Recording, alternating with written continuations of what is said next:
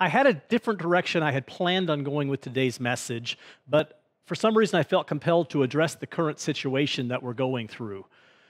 COVID-19 has now dominated our news feeds for over 2 months. I mean, we had it in the news prior to that, but for the past 2 months, it seems like that's all we hear of. In fact, on the way into the church the other day, I was listening to the news on my way in, and out of 7 news articles that came up, 6 of them were directly related to COVID-19. The other one had something to do with something happening in the technical world and didn't. But I'm getting tired, probably like you, of hearing COVID-19, coronavirus, shutdowns. I'm just ready for this thing to be over. Here in the state of Washington, we've been in some state of shutdown for 7 weeks. If I remember correctly, it started with just the schools being shut down, but even that was supposed to be only temporary. And then within a couple of weeks, it seems like everything shut down. In the beginning of the crisis, even though it was an inconvenience, the general consensus was, we're in this together. We'll get through it. But as the shutdown continues and it gets added extended time over and over, tensions are beginning to rise. Even though the federal and state governments are trying to help ease the economic impact on families and individuals, it isn't enough.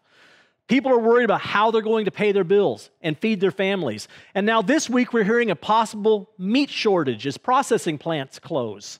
Are we ever really going to see the end of this? And then when we see some states starting to open back up and other states that never did shut down, but they're not any worse off than we are, people start thinking, what's going on here in our state? When we thought things would get better quickly, we were patient. But each day seems to add another worry, another layer to the mounting problems. Even those who may not have liked or agreed with certain decisions were able to go with the flow for a few weeks. But you can only keep things bottled up for so long. Fuses have gotten short, and tempers are beginning to flare.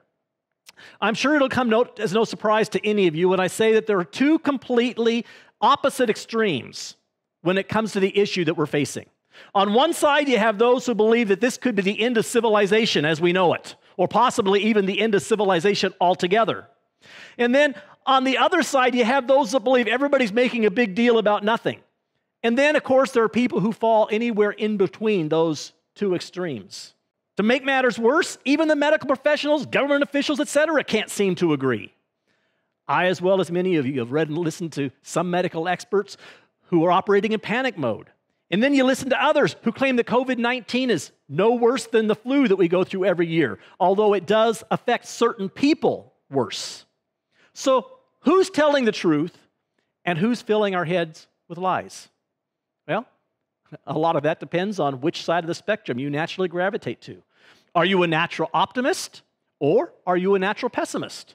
Some people will always gravitate to the worst case scenario. It doesn't matter what issue we're talking about, they're always going to go worst case. And then there are others who will always see a light at the end of the tunnel and say, you know what, this may not be good, but we're going to get through this. I see a light. Many people have asked me where I stand on the issue at hand. I have deliberately kept my opinions to myself, especially when it comes to making a public statement, because I know that no matter what I say, I'm going to offend somebody. Somebody is not going to like where I stand on the issue. They're going to think I should be with them. It's like you can't have a middle of the ground. You have to have an opinion one way or another. And if you have the middle of the ground, they want to talk you into going to their extreme. I will unashamedly preach the gospel and take the risk of offending someone when it comes to that, because the gospel is important enough, and I know that some people will not accept the message, and they will get offended, even though I'm preaching the truth from God's word. But when it comes to some of these other issues, it's not worth creating an argument. It's not worth offending somebody. It's not worth losing a friendship. And this week, I have heard of friendships that have been dissolved because people couldn't agree on the issues, and they argued, and it finally came to a head, and somebody ended up blocking somebody on Facebook or saying, don't call me anymore. It's not worth fighting about. Even in our church, there are people on both sides of the issue when it comes to the COVID-19 crisis. There are some that think we're overreacting and they can't understand why we're not having church as usual. Why do we have to do this online thing? Why don't we just meet? Some of them feel the government is overreaching and taking away our freedom of religion. Others feel that it would be putting our congregation and themselves at risk. And they accuse us of not really loving people. If we did decide to meet, well, you must not really love people because you don't care if they get sick. Even when restrictions are lifted to a certain extent, it's going to be impossible to please everyone. Some people are going to say it's too early to meet in groups. We don't care what the government says. It's not safe. We shouldn't meet. We should still keep doing this online thing. Others are going to say it's about time. This was way past due. In a way, I'm glad that so far most of the decisions are out of my hands. They're just kind of dictated to me, and I don't have a lot of choice in some of them. Because once we're allowed to meet in person again, no matter what I and the board decide to do, there are going to be some who think we made an unwise decision. Now, let me go on record by saying this. I think that there are very few people, if any. Now, notice I said few. There could be somebody, but I think there are very few people that are deliberately trying to destroy the country or trying to make things worse, because that's one of the things that people are talking about. This person's deliberately trying to ruin things. This person's deliberately trying to ruin my livelihood. This person's deliberately trying to close down the churches. I don't think there's very many people that are deliberately trying to do anything. I think most people that are making decisions are trying to do the best they can with the information, with the data that they have. I may not agree with every decision that's being made, but I think they're trying to do their best. Everybody says they're relying on data. Well, which data are you listening to? You can hear data from both sides, and which interpretation of that data, because most data can be interpreted two different ways. But the way I interpret the data is going to decide what I think should be done through the situation. Yes, some people are, in my opinion, listening to the wrong voices, interpreting data incorrectly. However, that's just my opinion, and I don't claim to be an expert in any of this. We all like to have some control over our destiny. We like to at least feel like we know what the future holds. We want to be able to make decisions that move us forward towards the future that we see. Right now, it can easily appear that we've lost control. And worse yet, it appears that no one is really in control. But you know what? Sometimes that's the best place to start. When we finally realize that no one is in control, it should cause us to turn to the one that is in control. There are some things that we will never be able to figure out on our own, and some things that are beyond all the wisdom of men. If you took all the wisdom of the world combined together, there are some things that are beyond that. It takes a higher power. It takes someone who truly does know everything. Only God can solve many of our problems. But why is God often the last one that we turn to? The biggest problem facing many right now is not the virus. It's the impact that the virus has had on their finances. Many people are looking to someone else to take care of them, or playing the blame game because someone isn't doing enough to take care of them. Our currency here in America is printed with the words, "In God we trust." Do we really believe that? Does our provision come from God? Or does our provision come from our employer? Does our provision come from God, or does our provision come from the government? Are we completely in charge of our own provision? Some people would say, well, if you can't provide, then it's your fault. You need to find some way of doing it. Our employment is a tool that God can use to provide for us. And in times like these, the government can step in and help make up at least a portion of what we're losing. We can make wise or unwise decisions when it comes to stewarding what we have been given. But do we believe that ultimately, whatever happens, God is in control? It's God we need to trust to take care of us. We're listening to what everyone else says about whether or not we should stay home, wear gloves and masks, etc. Now, I'm not saying we shouldn't protect ourselves, but do we put more trust in others and what they think, or in our personal safety things that we're wearing, than we do in God? Do we really believe that God is ultimately the one who will protect us? If we get sick, who's the first person we're going to call?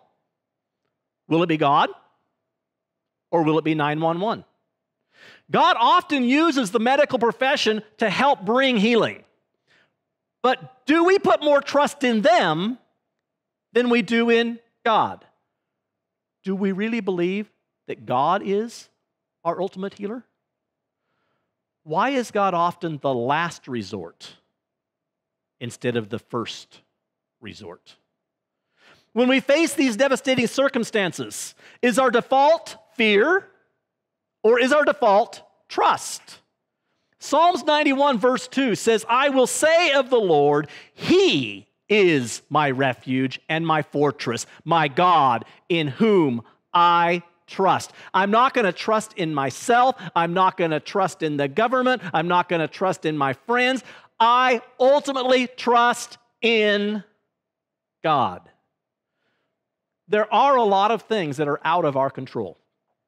Many of them are out of our control because we don't have the right authority or the right knowledge. And if I don't have the knowledge, I can't make the decisions on my own. I need somebody else to make those decisions. If I don't have the right authority, even if I think I have the right decision, I can't carry it out because I'm not authorized to do that. But there are some things that nobody here on earth controls. Only God controls them. I want to talk today about some of the things that we can control and some of the things that we can't. First, let's look at things that are out of our control. Our crisis or our circumstances, for the most part. From time to time, we find ourselves in the middle of a crisis. At least we think it's a crisis. Sometimes it's a crisis that we have created on our own because of poor choices that we've made.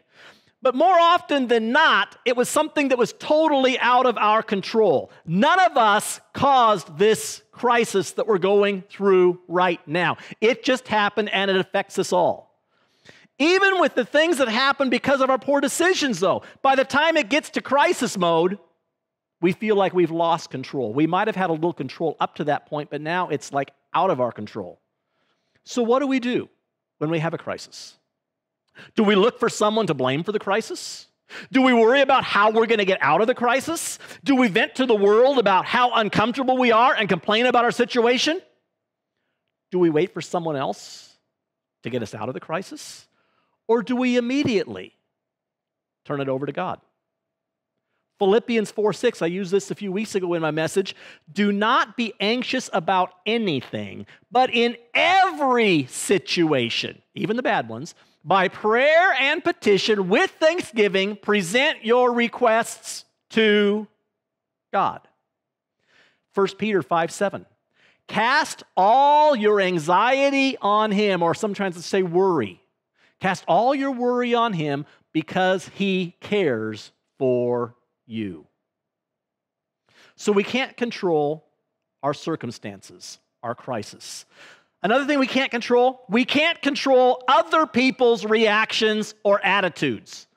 I really can't control what you're going to think through this crisis we're going through. I really can't control how you're going to react to it.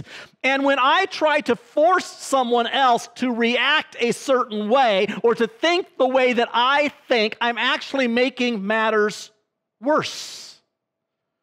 I've seen a lot of people do that by trying to put it out for the world. This is how I feel. I'm not afraid. I'm going out in public. If you feel safe going out in public, go out in public. But why do you have to parade that around on Facebook or somewhere where it's going to offend someone else who takes the other side of the issue? And I don't even know for sure who's right and who's wrong in this situation.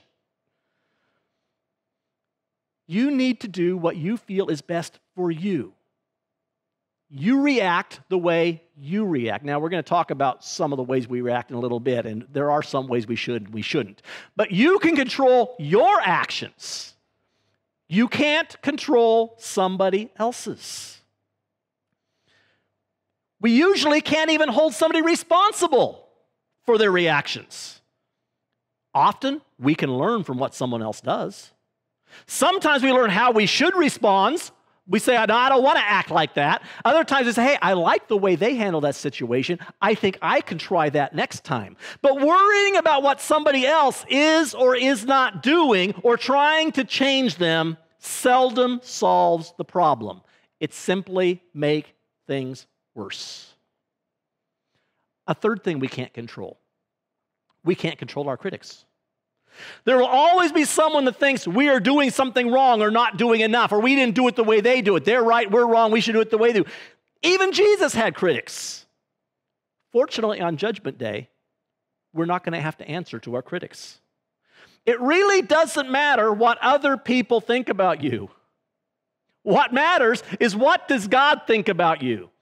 And are you doing your best to please Him? I actually found this illustration this week, and it kind of applies in a situation.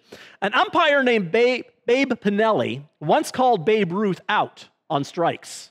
When the crowd booed with sharp disapproval at the call, the legendary Babe Ruth turned to the umpire with disdain and said, "There are 40,000 people here who know that that last pitch was a ball, you tomato head." Suspecting that the umpire was going to erupt with anger, the coaches and players braced themselves for Ruth's ejection from the game. But the cool-headed Pinelli replied, "Maybe so, Babe, but mine is the only opinion that counts." God is the umpire. What God says is the only right answer. It doesn't matter what the media says, what the government says, what your friend says, what somebody else says. We need to find out, what does God say?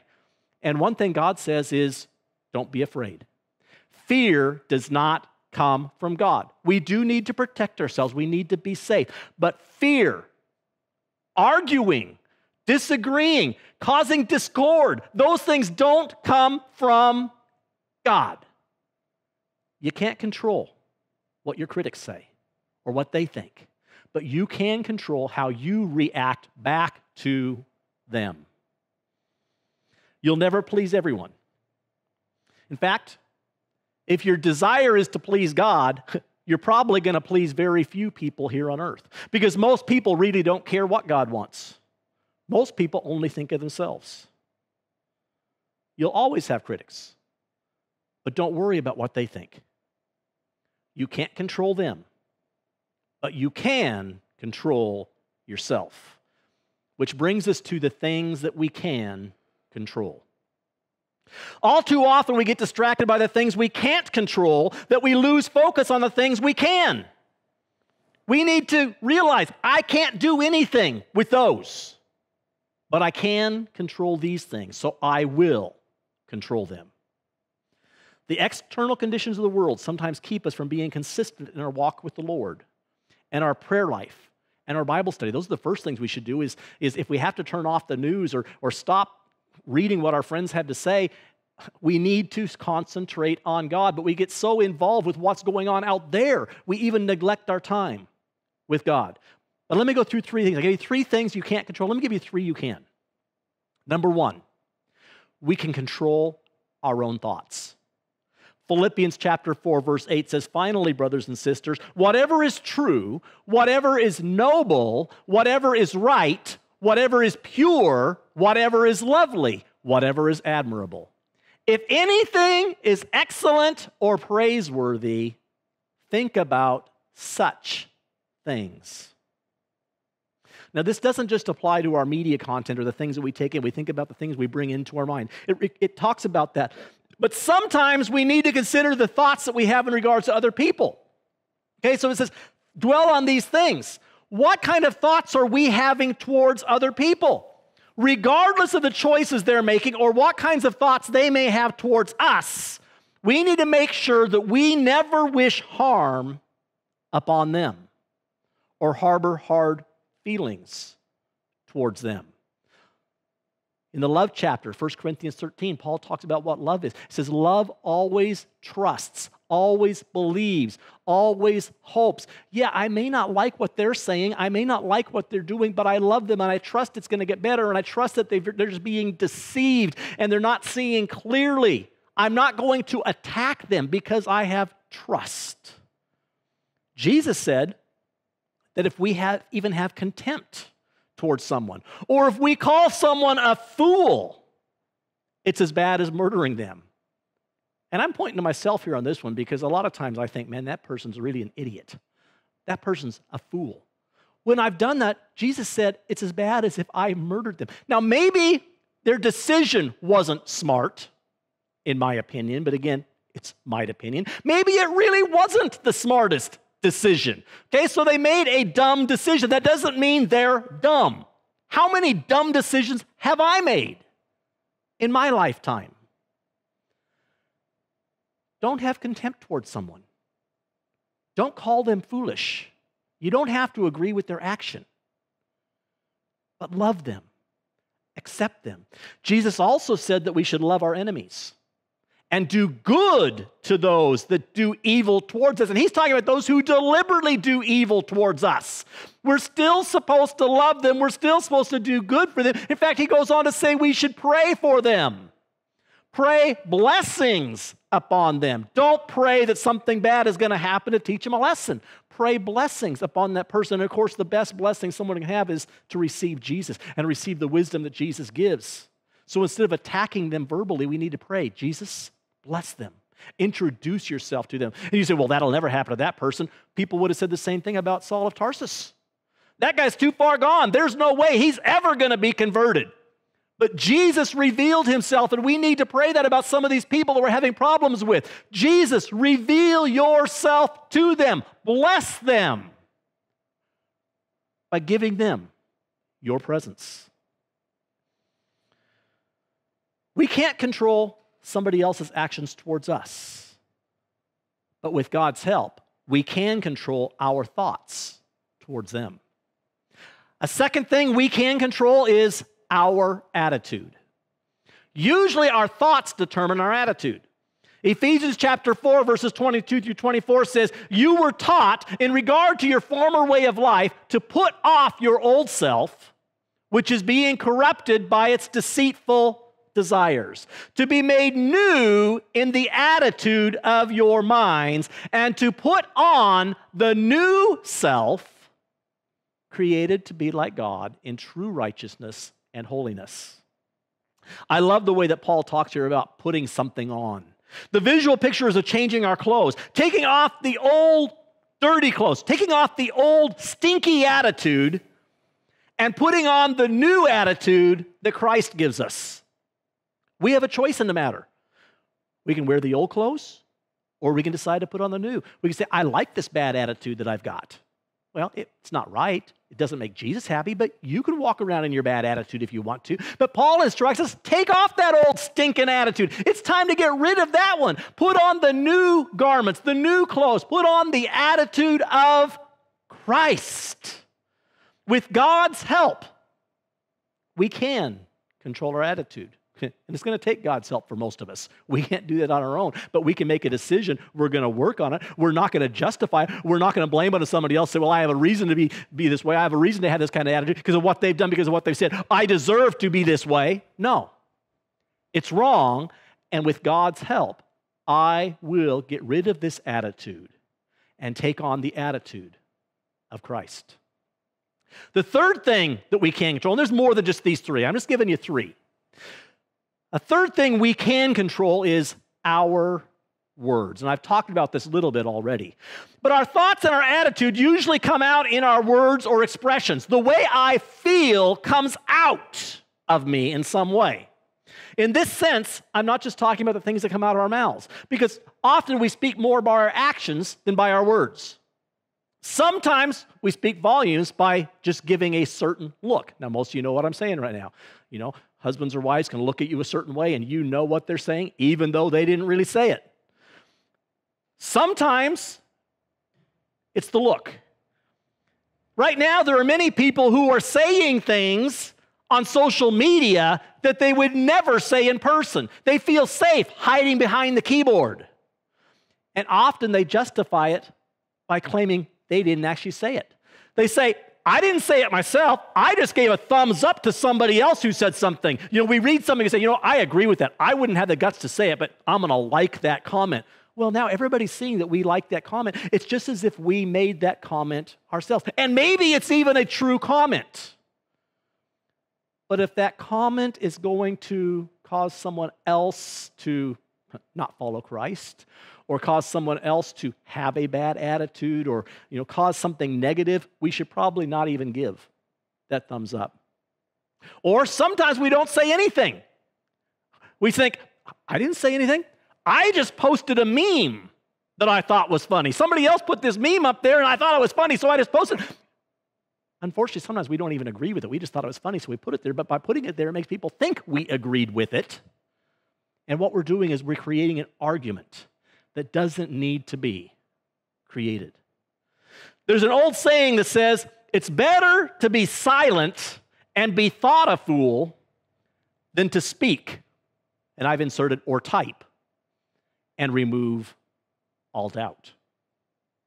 Proverbs 17:28 says, even fools are thought wise if they keep silent, and discerning if they hold their tongues. I know James 3:8 says, no man can tame the tongue, but that doesn't give us an excuse to not even try. Well, James says I can't control the tongue, so why should I even try? I mean, it's a useless thing, so I'm just going to, let it come out because that's just the way it is. The reason James said it was to let us know the tongue is dangerous and that we need to be on our guard. We can't just let the tongue do what it wants to do. We need to try, and even though we'll never have complete control, are we even trying to control the things that come from our mouth or from our fingers? We all need to remember the words of Thumper. If you can't say something nice, don't say nothing at all. Most of what we're facing right now is completely out of our control. We may or may not agree with those who are in control and calling the shots, but what we need to remember is that regardless of how much control they may seem to have right now, they would still have no authority at all if it weren't for God. We want to blame the Republicans or we want to blame the Democrats. Well, those people wouldn't have put that person in office, or we want to blame somebody else. It's somebody else's fault. This wasn't my decision. It was their decision. They did it. But remember, Romans chapter 13, verses 1 through 2 says, let everyone be subject to the governing authorities, for there is no authority except that which God has established. The authorities that exist have been established by God, not the Democrats or the Republicans or the voters. Now, we can help with that, but ultimately, they have been placed there by God, or God has allowed them to be there. Consequently, whoever rebels against authority is rebelling against what God has instituted. And those who do so will bring judgment upon themselves. So since we aren't in control, we need to put our trust in someone else. Ultimately, that trust needs to be placed in God. If we don't agree with a decision that someone else is making, but they are a person of authority, there's not a whole lot that we can do about except pray. God does have the authority to change things. So we need to call on Him. Say, God, I don't like this, or God, I don't think this is right. Sometimes we can even justify and say, God, this is wrong according to your word. So God, when are you going to do something? But then we need to wait and allow God to do it. We can't change it. Only God can change it. 1 Timothy chapter 2, verses 1 and 2 says, I urge you then, first of all, that petitions, prayers, intercession, and thanksgiving be made for all people. Can we give thanksgiving for those people that we don't agree with? Can we say, God, I'm thankful for this person, even though I don't like their decisions, even though this decision was a bad one, at least in my opinion? I'm thankful for this person? That's tough, isn't it? Petitions, prayers, intercession, thanksgiving should be made for all people, for kings and all those in authority, that we may live peaceful and quiet lives in all godliness and holiness. James said if anyone lacks wisdom, they should ask of God, who gives generously to all. Maybe one of the things we should be praying for those who are making the decisions is that God would give them wisdom. I think that most of them really want wisdom. They just don't know where to go for the wisdom. So they're talking to people that they feel are experts, and they're interpreting things the way that they think they should be interpreted. But they really want to have wisdom. Most of them are seeking wisdom. Some of them might be seeking it from the wrong place, as I said. In my opinion, at least, they're seeking it from the wrong place. But they really do want to make wise decisions. They're probably not going to listen to me, even though I always have the right answers, right? They should listen to me because I know everything. No, I don't. And I'm glad I'm not in the position they're in. They don't really care what I have to say. So put it out there on Facebook. What I think is not going to change it. It's not going to make anything better. They're not going to read my Facebook post. Now, some of them really don't care what God has to say. Some of them don't even believe in God. But I believe that God is big enough to reveal himself to them anyway. God is big enough to put counselors into their life that even though the individual who's making the final decision may not be a believer, God is big enough to place believers, people who will consult with him, into their lives. King Nebuchadnezzar had some advisors who gave godly advice. Now, he also had some that gave ungodly advice, but Shadrach, Meshach, Abednego, and Daniel, they were some of the king's trusted advisors. And a lot of the times, if you read through the book of Daniel, the king liked what they said because it made sense, because it was good, because it came from God. And regardless of whether or not he believed in their God, he listened to the advice that they gave because God had placed them into his life to give godly wisdom. God may give them, if we pray for wisdom for our leaders, God may give them godly advisors. God might give them a dream in the middle of the night, or give their wife a dream in the middle of the night. That happened to Pilate. Pilate's wife had a dream and came to Pilate and said, "Don't do this because I had this dream about this man." They may not ask God for wisdom on their own, but we can pray for them that God gives them wisdom. What would happen if each of us stopped complaining? And again, I'm talking about myself because I've done my share of complaining too.